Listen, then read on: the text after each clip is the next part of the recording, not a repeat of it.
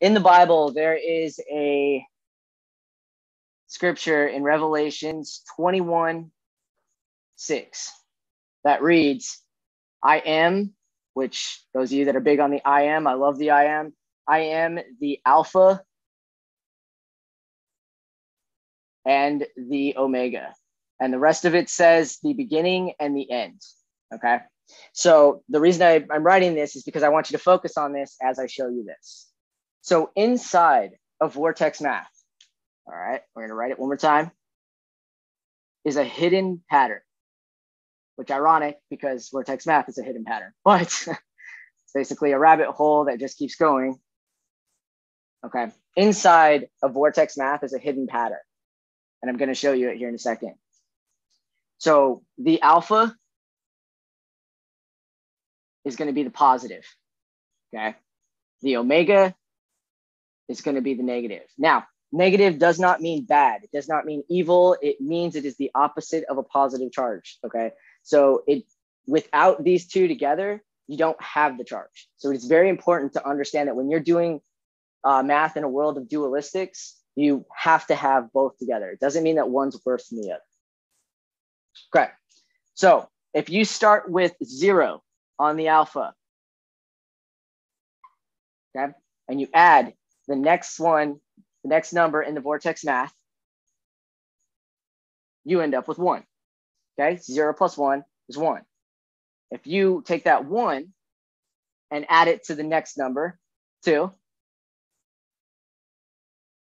that's going to give you 3. Okay. Do it again. 3 plus 4 is 7. Okay. So I'm going to stop right there real quick and let you guys know 137 is something I talk about quite often. 137 is it's in photosynthesis. It's in your blood. It is supposed to be, according to, for a very long time, they believe that the earth was 13.7 billion years, or I'm sorry, the universe is 13.7 billion years.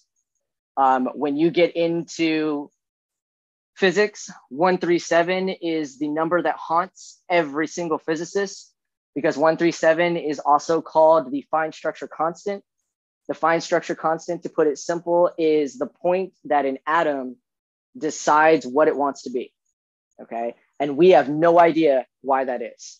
According to physics, the charge of an electron sparks off, and then an atom decides what it actually wants to be. And we know that that's the number, which is this little,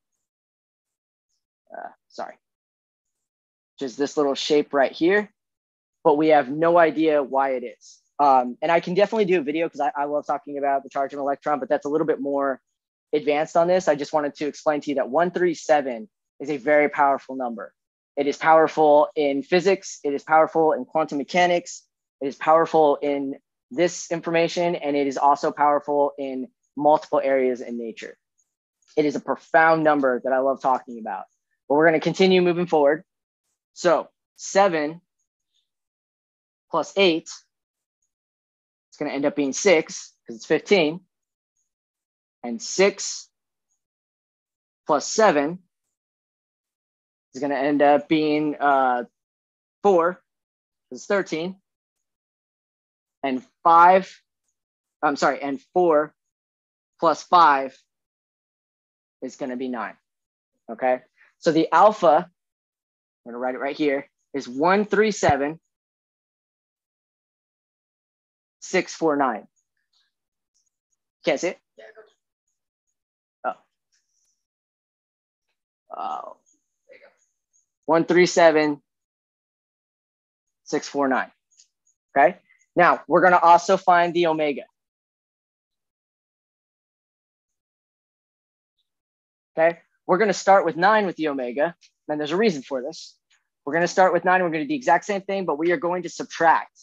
Okay. So 1 was plus, 1 is negative. That's the reason. 9 minus 1 is 8.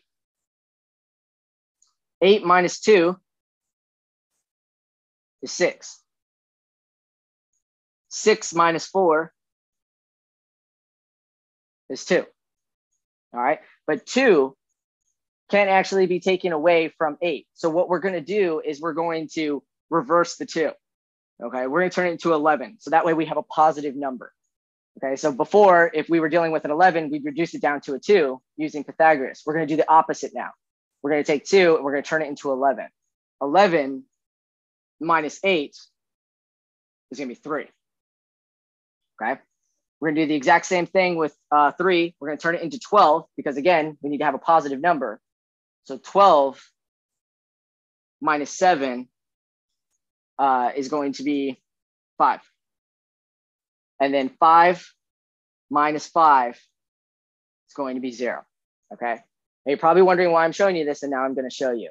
So our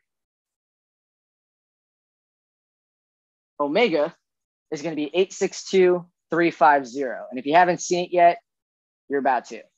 When you take the alpha and the omega, 137,649 and 862,350, and you add them up, you have 9, 9, 9, 9, 9, and 9. Okay. When it says Revelations 21.6, which, by the way, is also 9 because 2 plus 1 is 3 and 6 is 9. I am the Alpha and the Omega, the beginning and the end. It is talking about the number 9. It is showing you that with the alpha, which is a 3, when you add it up, because 137,649 is 30 and 862,350 is 24. All right. I am the alpha and the omega, the beginning and the end. 9 is everything in the alpha, everything in the omega together, and it is the beginning and the end of all creation. All right. Now, on top of that, we're going to go just a little bit step further and add these two, because these two numbers matter because we started with them. 9 times 6, that's what we have right here. 1, 2, 3, 4, 5, 6. We're going to add the last one. So this is 54. 9 times 6 is 63. And anybody who has learned about the eye of Horus or the eye of Ra, the eye of Horus is going to be 63 and the eye of Ra is going to be 64. Okay. All of this goes together. All of it flows together. All of it works together.